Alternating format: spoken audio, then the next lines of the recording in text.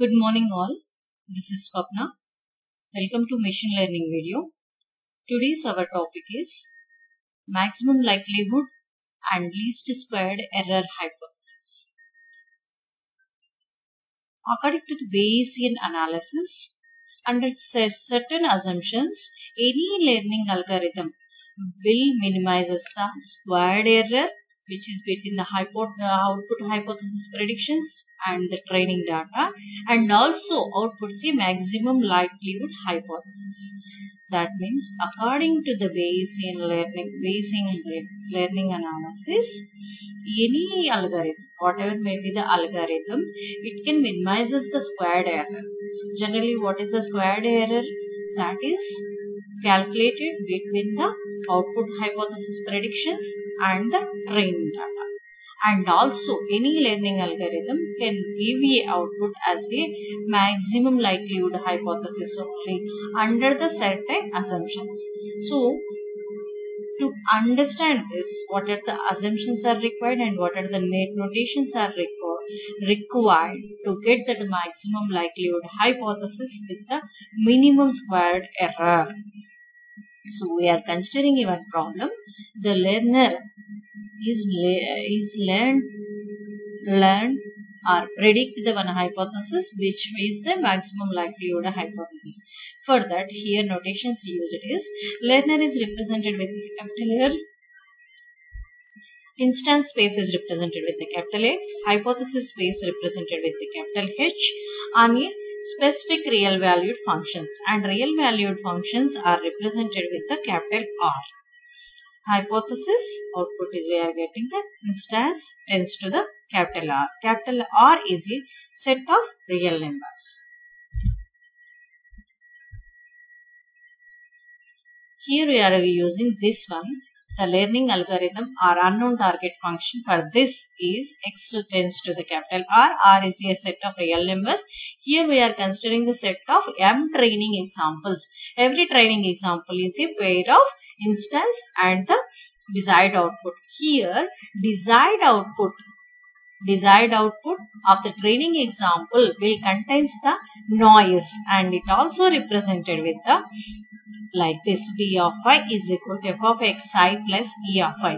Here f of xi is noise free target function and ei is a random variable representing with a noise. So here we are considering the set of training examples which are having the ordered pair of with the instances and the desired output. Desired output will contain the noise free target value as well as with the noise. Ei is represented the random variable which is representing with the noise, and f of x is noise free target function. And this generally whatever to find out the target function, we are choosing that any one of the training example which are randomly drawn one, and it also following the normal distribution with the zero mean.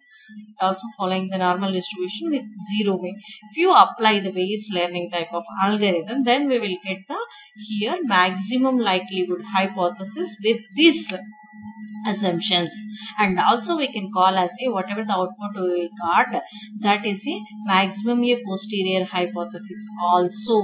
And also here one more assumptions considering is all the hypotheses are equal probability. All the hypotheses are having equal probability. Here we are giving the graphical notation for this. So learning algorithm with a real valued function, here f corresponds to the class solid line which is came from the normally distributed training examples.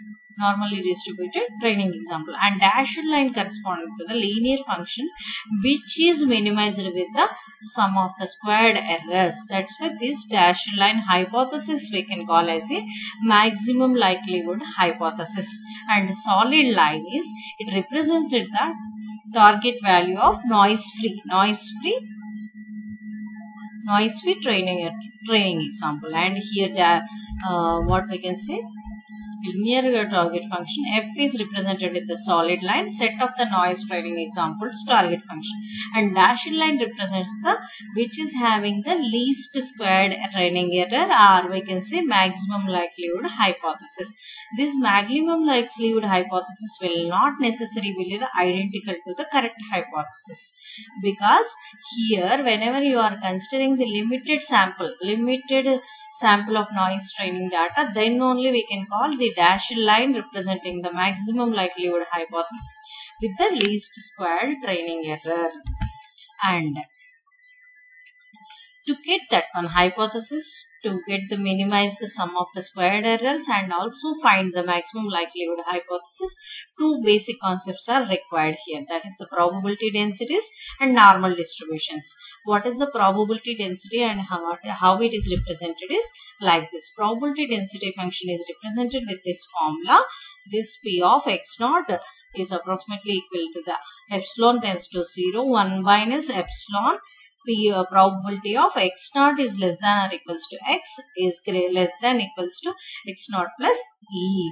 And what is this probability density function is P of x naught is it is limited that epsilon is going to the 0. That means whatever the noise is there, that we are tending to the 0, and whatever the probability we are getting, that is 1 minus epsilon times, and x here randomly chosen instance are taken in between the interval of x naught and x naught plus noise data. Then we can call as it is a probability density function. And one more component we need to consider. Second one is the random noise variable is generated by the normal probability distribution. Normal probability distribution, we already know it is a bell-shaped distribution and completely characterized by the mean and standard deviation. And here we are considering the zero mean only. So these are the components required and assumptions required to get with any type of learning algorithm to get output as a maximally likelihood hypothesis. And also it is represented like this. Maximum likelihood probability density with the probability density, maximum likelihood hypothesis is represented like this. And already we know capital D is equal capital D is a set of all the desired target values, and desired target, every desired target value is combination of this f of xi plus e of I. E of I already we know noise, and f of xi is noise free target function. And by this, here whatever the function we are specifying, noise free target function is representing it as a output of hypothesis. Then maximum likelihood hypothesis is represented with the considering the normally distribution, and this is the formula. With the normal distributions, with the standard deviation of alpha, and with the manual value mu. This is the formula for maximum likelihood hypothesis. And here we are replacing the mean value with the target value of hypothesis, that is with the h of xi.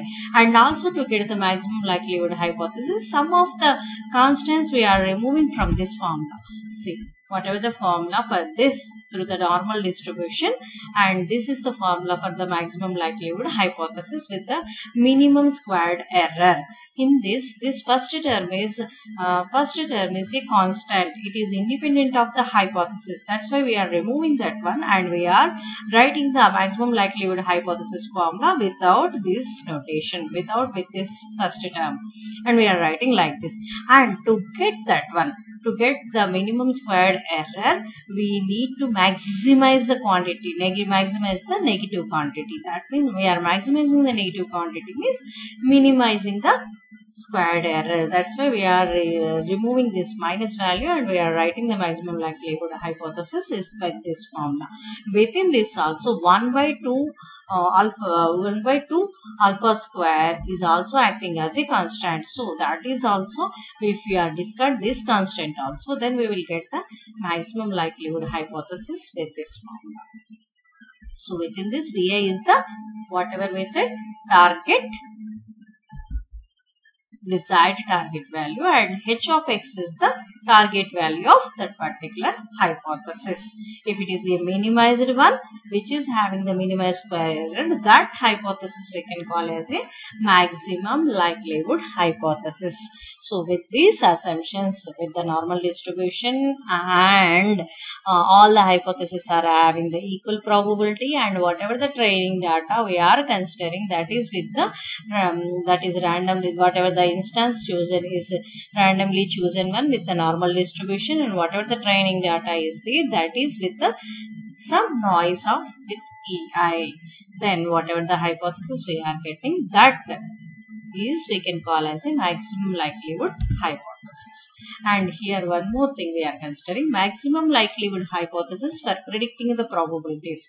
So to predict the probabilities for the learning, here maximum likelihood hypothesis, to get that one, to predict the probabilities, we need to find out the P of d by h with this formula. Within this P of xi is instance, di by h is the desired output over the hypothesis. Desired output over the hypothesis. The probability of encountering any particular instance xi is independent of the hypothesis. And whatever the formula is there, that we are writing, and we are replacing this formula with this P of di by hi of xi and P of xi, and P of di by h with for the single instance is whenever di is equal, if di is equal to 1, that desired target value is 1, means it is equals to the target value of hypothesis. Otherwise, it is equals to the 1 minus target value. 1 minus target value of hypothesis. That is represented with this. We are substituting that one with the within this formula with the h of x, and this is the formula we are getting within this also. To get maximum likelihood hypothesis, we are writing this, whatever the P of d by h, and we are replacing that one, we are writing this one as a formula. Within that also, last term, this whatever the term is there, this is a constant, and it also independent of hypothesis P of xi. Probability of that independent, that instance is independent of hypothesis. That's why we are discarding that one, and we are getting this formula. Within this also, this we can considering as a maximum likelihood hypothesis. Maximum likelihood hypothesis.